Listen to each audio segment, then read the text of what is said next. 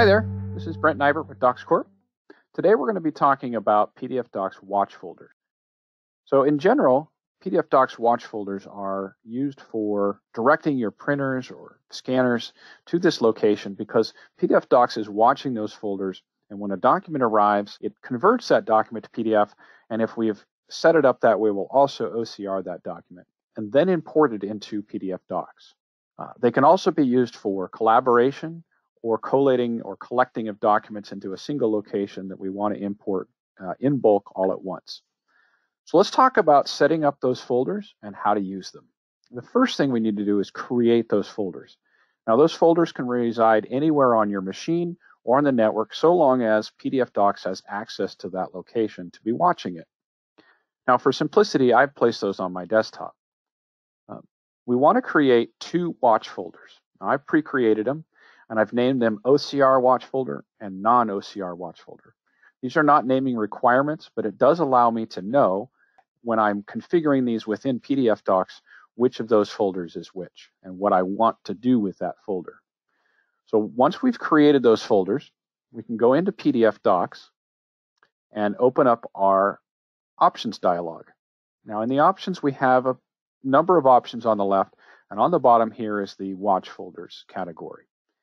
So you can see we have nothing here, but we have the option to add a watch folder.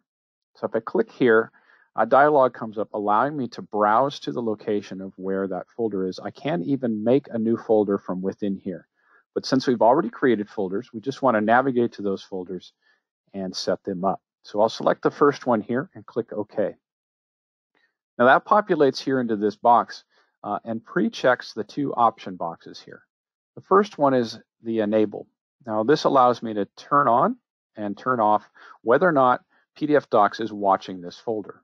When we turn this off, we can add a load of documents in there, which is what I was talking about earlier, and they will not be converted.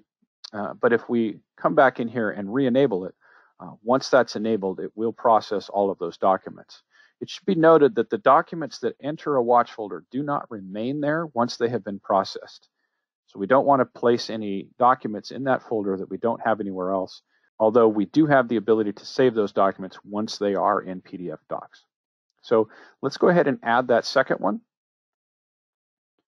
We'll add the OCR watch folder, click OK.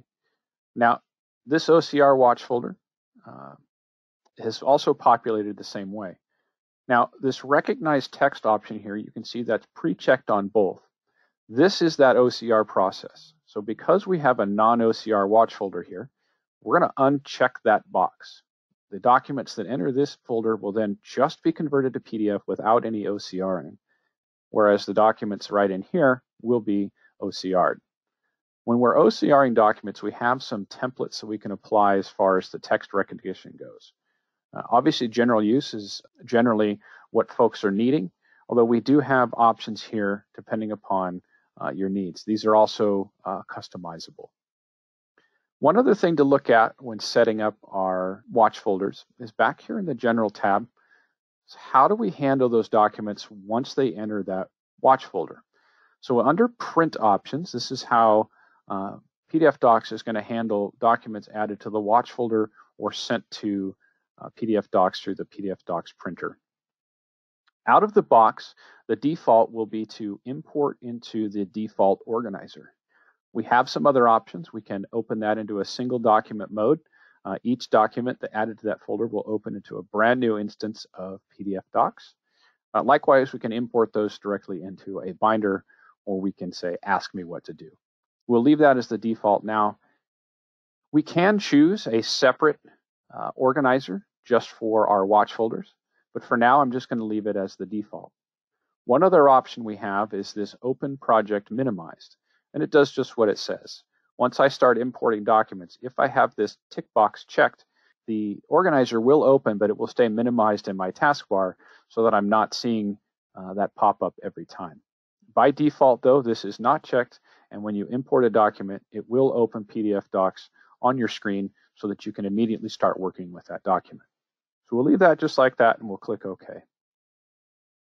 That's pretty much it for the setup.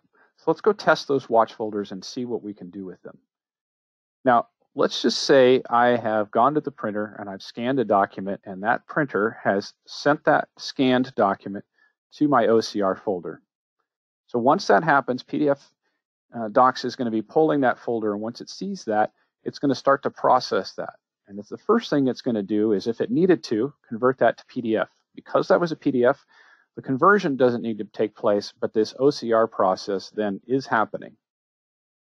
There is a number of file types, image file types, that can be imported into that watch folder and be OCR'd.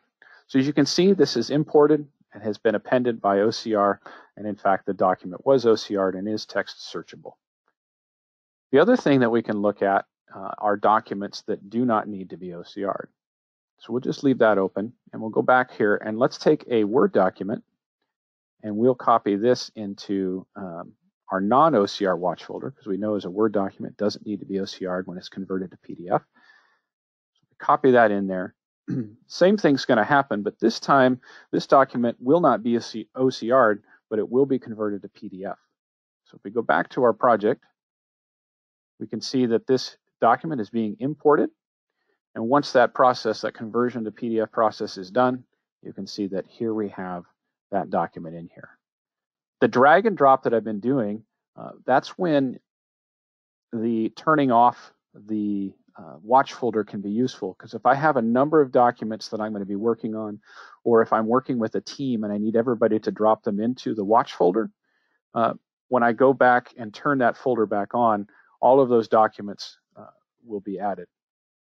Likewise, with the scanned document, if you're scanning a bunch of things into that folder all at once and you don't want it to pop up or even open pdfDocs until you're done doing all of your scanning, you can turn off that watch folder, turn it back on, and they will process all at once.